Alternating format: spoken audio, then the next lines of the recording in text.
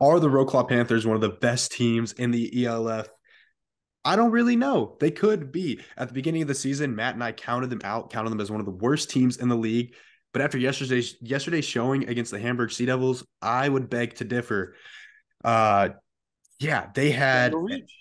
that is my reach number one. That the Roclaw Panthers are one of the best teams in the ELF, and that they'll finish in the top seven. Top 7 out of 12. So you reckon they're just hovering from like worst case scenario, they're an average team.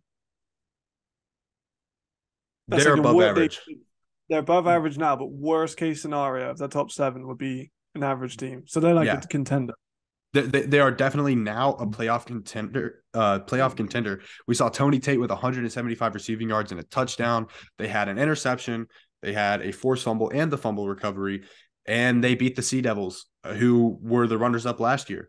And everybody thought that the Sea Devils would come out swinging and absolutely trounce the Panthers, but that just didn't happen. And what was probably the biggest upset of the season, well, of the week, because it's just the first Yeah. the first week of the season. But the biggest It the might biggest even age to be that. That's the thing. It might even age to be the best of the season. because if Roclaw does tank and if they aren't good, this will be the biggest upset of the season. But Yes. it will be the biggest surprise of the season if they go on to be playoff contenders. So that's my reach number one. That Roclaw Panthers are not as bad as people make them out to be, and they are I playoff thought they were going to be contenders. bottom like two. I thought they were going to be bottom two. I've literally got an apology note to Vitale, Matty Ice, saying, "Brother, I am sorry. I thought he was too small. I thought he'd had no experience, and he And was he a didn't he walk on didn't at have three time to different. learn. He had a week, 1 week to learn an entire offensive playbook. And going into that game, I thought, well, the offense is going to be like hitches and slants, nothing or run game heavy. But it wasn't. It was the whole Arsenal, whole route tree. He did brilliantly. Matt, what's your reach number So one? my reach number one. Speaking on offense, while on that turn, the Raiders' offense is completely unstoppable. No one in the league is going to stop their offense. And when I say that, I mean they are going to average well over 30 points a game. Is that I a could I reach? could I reckon maybe. I mean, they You weren't ranked reckon? number one. We have the Fire. Okay. They had a really good off. They have a really good offense. They put up a lot of points today, but They nobody do. even came near to putting up as many points as the Raiders did. They had the 59. highest 59, the highest scoring opening game in the 3-year history of the ELF. I believe it was the highest scoring game. Full stop. I think the only one that it might be above is when Hamburg absolutely kicked the brakes off of Istanbul last year. That was like 74, I think, nil. So this one would overtake. I'm not into. I'll have to look into that, but It absolutely would. the Raiders because they had McClam, who I guess special teams isn't offense, but when you get him 50 yards up the field every play, it's offense. He was Mm-hmm. phenomenal. Every single route he ran was phenomenal. He Three caught different every types of ball. touchdowns. Three different touchdowns, kick return touchdown. Then he got a receiving. No, then he got a then he Passing got a receiving touchdown. touchdown, and he got a passing touchdown. Like he was, I thought they were going to try and get him like the quad factor, try and get him a rushing one. That's why I thought they were putting him in the backfield. When they swung the ball out Mm-hmm. to him right side, I was like, he's going to run it, and then he cocks his hand back, throws. Philip Hahn is wide open, easy touchdown. He is. If we're doing like MVP front runner, he is currently number one. Yeah. After week one, he is definitely the MVP front runner, and I don't see anybody catching him after week one. And they didn't have Sandro, which just reinforces my point. He's day to day. He might miss another week. We don't really know. But they didn't have Sandro, and they still. I know the Ravens' defense is fine. I don't think anyone's going to say it's top two or three or four, probably, but it's pretty good. They got some Yeah. decent player. Courtney Etienne's a good player. Amin Black's a pretty good player. So I think it's unstoppable. I don't see a team that can stop that. Interesting. That's my reach. What's your next reach? Reach number two, Kyle Kitchens. The defensive player of the year is his to lose. He has all but bagged it up. Last year, his first year with Berlin, he won defensive player of the year. He had 16 sacks, one touchdown. Uh, I think eight four forced fumbles or five forced fumbles, something like that. One fumble recovery, four pass breakups, and maybe an interception. Yesterday, week one, he came out 4 sacks, fumble recovery, and a touchdown, and he might have had the forced fumble. It's all but his to lose. He has a quarter of the sacks that he did already in 1 week that he did last year. He has the total number of touchdowns that he did last year, and he has a total number of fumble recoveries that he had last year. Nobody else is putting up those kinds of numbers. Plus, he was consistently double teamed the whole game, and he still managed to put up those kind of stats. It's his to lose, honestly. I can't say anything else about it, but it's his to lose. He is, by and large, the royal standard for a defensive player that we've seen in the ELF. Probably one of the best defensive linemen to play professionally in Europe. There's really nothing else. The play speaks for itself, and the stats speak for themselves. I agree. I think he's phenomenal. And I think in my recent article coming out soon with AFI's video sponsor, by the way, there are levels of pass rusher, and I think we can all agree that Kitchens is still on a level at the top of the league. And I think that just kind of sums it up. He was phenomenal. He was excellent. But Parker, he's not the only one that did well. Here is my reach, my next reach.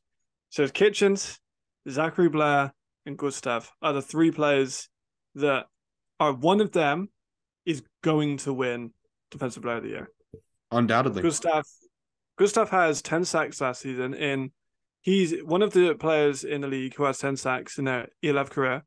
He's done it in 4 less games than anyone else. He had a multiple sack game today. He is probably the best defensive lineman on that squad.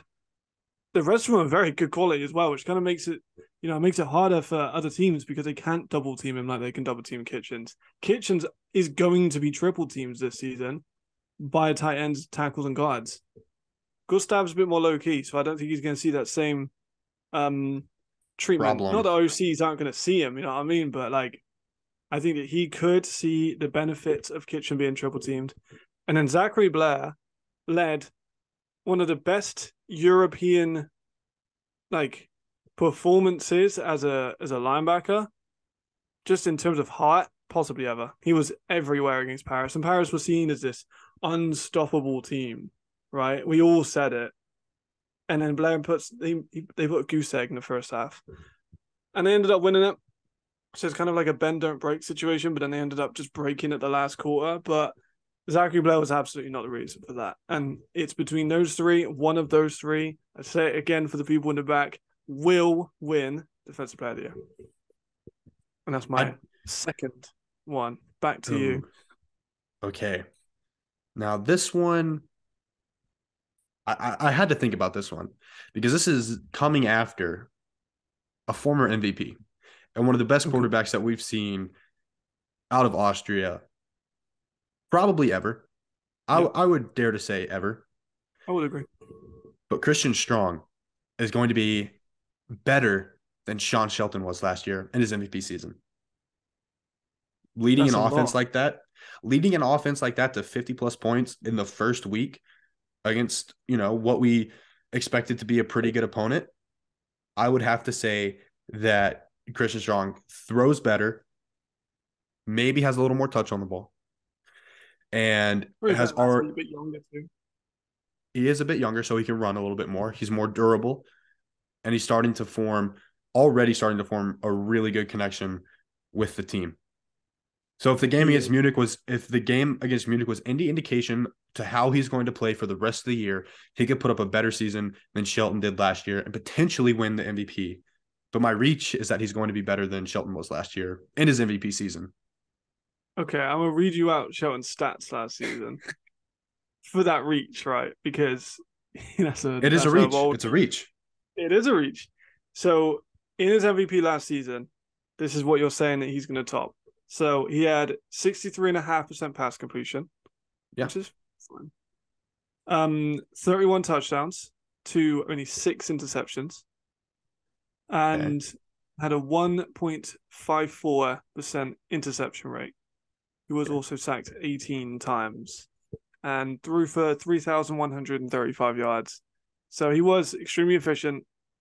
He was in the top 5 for like passing yards per game, while also not throwing that many interceptions. So you have to remember the Raiders put up 434 passing yards today. So if that carries on for the rest of the season, you could be seeing potentially a 4,000 plus yard season. But that's Okay. only if he plays at the same caliber and level as he did today and puts up the same Yes. stats. But if That he puts that up division even is up for similar the taking. stats, yeah. Yeah. That division's up for the taking. Like that is not a great division. And did he throw an interception today? Let's take a look. I'm not sure if the stats are fully updated since it seen as it No, was. it doesn't show any interceptions caught, but it does show that each team had a fumble recovery. Who was that? Who got the fumble? Oh no, that was a running back. That was a handoff. That was Bonetti who got the fumble on the second drive. So that wasn't even on him either. So honestly, that reach might be pretty good. Not gonna lie, that might be a pretty solid one. We'll see how it I'm just ages. we will. We'll see how this one ages too, right? So Ooh. Hungary, cataclysmic opening day, Hungarian Indroners. I cannot say that first part of the name. I apologize to Hungarian viewers, Farivar. but Farivar, is it Yeah. Farivar? Let's get the accents. I'm English, so we don't really have them. That's as So best as I can do. The Farivar and yeah, Throners.